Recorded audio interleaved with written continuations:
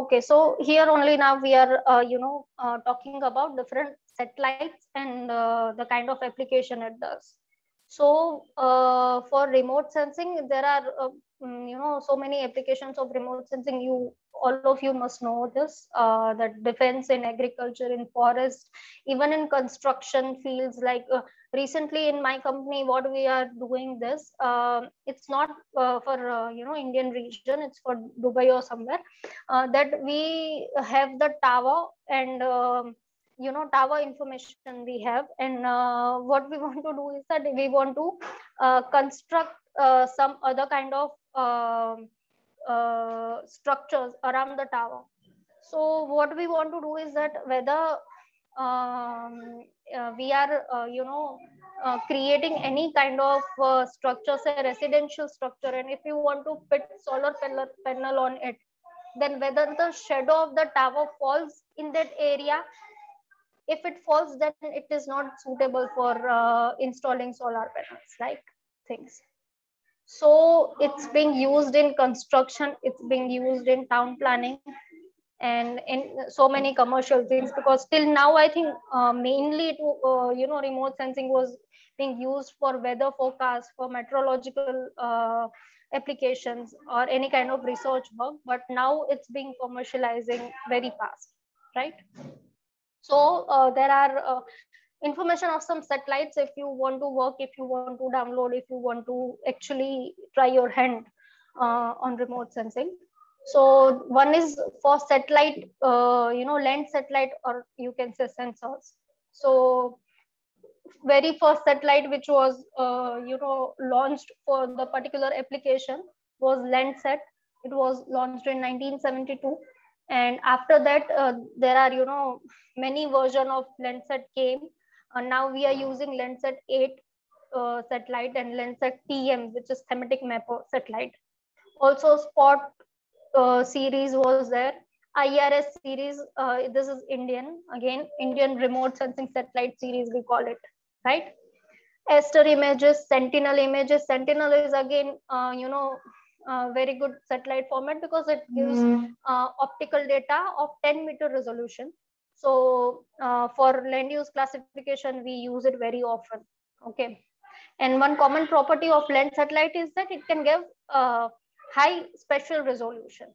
Land satellite can have around 0.5 meter resolution also. Then marine observation satellite, that was Nimbus 7. It was used first. Now it's not working anymore, and C5s and ocean sets and MODIS are being used. So all the satellites using MODIS, you can actually, it gives you information of chlorophyll inside the ocean. Then there are weather satellites. That was the first one which were being developed for any kind of civil application. So weather satellites are mostly geostationary satellites. Okay, so satellites can be of two types. One is geostationary and another is polar. So you have two poles, right? South pole, North pole. So if satellite is moving like this on the Earth's surface, then it is polar satellites. And if it rotates like this, then we call it geostationary satellite. Okay, so polar satellites are comparatively nearer to Earth. So whenever we talk about polar satellites, it mainly give higher resolution. So most of the land satellites are of high resolution, and these are polar satellites. We have many geostationary satellites, which are weather satellites. Okay, and yeah, as I told you, it has the high temporal resolution. So it should give at least one image a day, or at least two images a day of the swath that the satellite is following. Okay, GEOS, NOAA, INSET series, which is again Indian. MODIS is both. It can be used for weather applications. Reset, all the satellites are, you can say, weather satellites.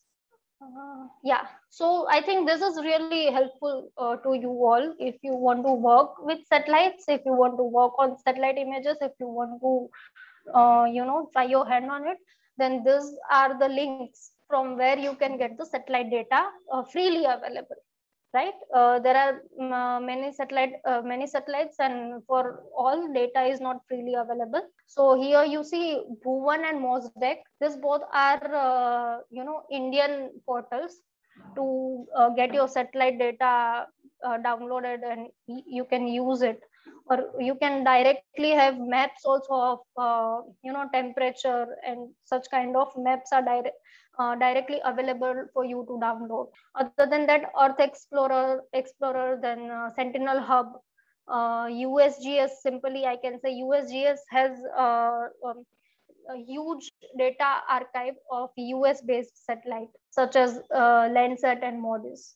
So all these links you can use it for data downloading and for trying your hands on. So this is Google Earth, right? If I don't have any special information, if I want to prepare data for which I can perform GIS analysis, then I have this platform. There are many other platforms, but for now we are taking example of Google Earth Engine. Okay, so for now, what we are going to do is that we are going to make the data for further use. So here you see, this is the polygon data that we are going to make. This is what Taj Hotel. Okay, so first we are going to make a polygon. Okay. Okay. My system actually shift doesn't work, so it may cause some problem as well. Okay, then I think I should go for point data preparation. Okay. So if we don't want to show any area or anything, we can simply place the landmark here. This is my hotel. I will give it a name, say Taj Hotel. Okay. Now anything, if I want to change style, color, anything, I can do it. For now, we can keep it just like that. Okay. Let's create one more point. This Regal Cinema we can take, right? Anything we can take. Okay, let's write it properly. So now we have this points marked in my Google Earth only. Now I want to perform some some analysis. I want to perform some analysis in GIS. Suppose I have this point of Taj Hotel, and I want to find out in 10-kilometer radius of Taj Hotel what all features are there, right? So for that we have to take this data in a GIS software. All this, if you hear any unfamiliar name, then don't worry, we are going to learn it in GIS portion. But like it will be easier for you if you will see this exercise once. Okay, so there are different data formats also that you will be able to know. Let's save it G drive outside only. So this, you observe the data format, it's KML format, right? If you know programming little bit, you will know this. So the data that we extract, it will be saved in KML format. So these are KML data sets, right? We have saved it, these 2 points.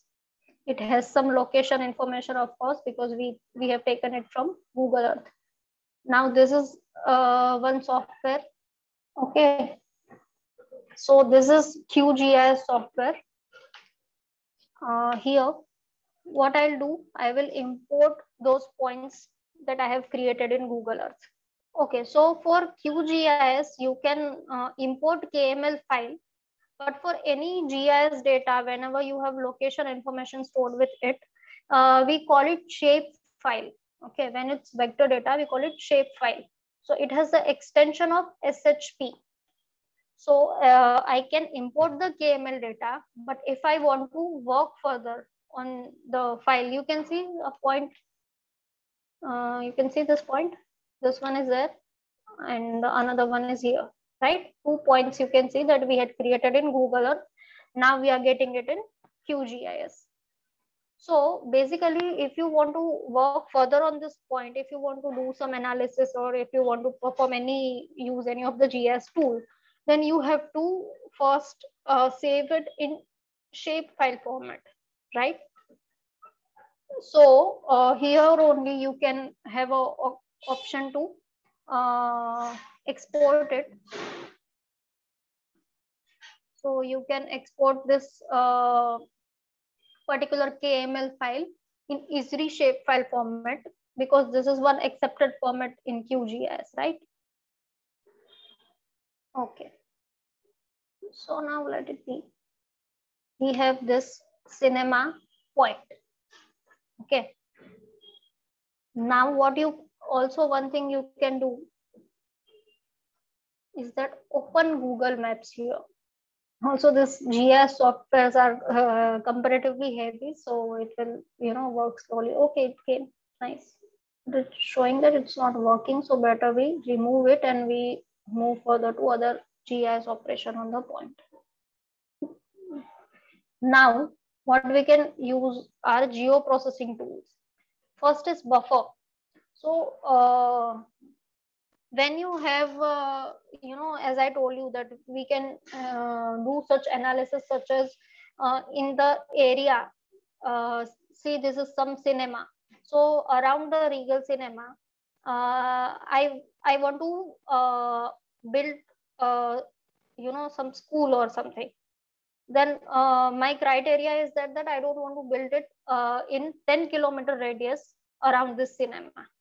Then what I'll do is I will simply make a buffer around it. See, this unit is in degree, so I will take it like 0.001. Okay, and we can make a buffer in that area. So if the particular region is falling in that buffered area, then we will not be able to use it. Then there are other tools such as clipping, or you can say intersection. So if we have two shapefile and if we want to find out that which shapefile intersects with the shapefile I'm working with, then we can use such tools. Now simply see, I had created some data, or you also can download this shapefile thing. What you can see is India. I apologize for this Kashmir thing that happened, because I was working on particular state, so this data was available for me. Now I have this point, right? Now I want to find in which region is that point fall in India. Okay, so first of all, there is one thing called projection. What you have to do is you have to make the projection same for the layers which you are using for your analysis. So the layer that I used here for India shapefile is in projected coordinate system. So first I'll have to reproject the other layer so that I can use it for the analysis. Okay. Now I have few tools which will, okay. I'm selecting the India shapefile, and then I'm selecting this cinema, and I'll try to find in which area it intersects. So this is how it gives the output, because it might not be intersecting properly. If we make it bigger, let's say I have this layer, I am creating 100 meters of this.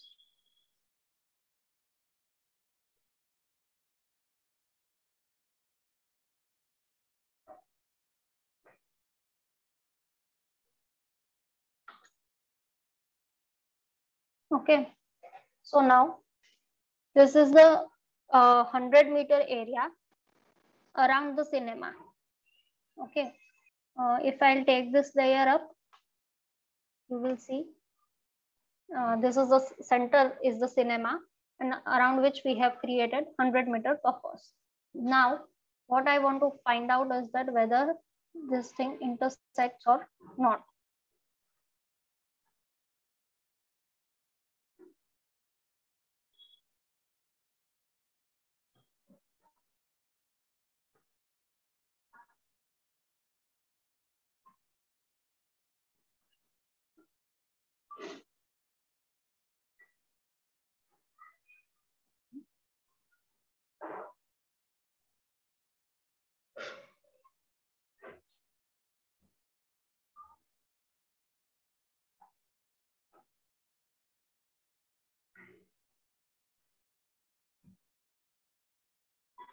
Okay, so it gives the intersection output because the entire circle is intersecting with the India shapefile.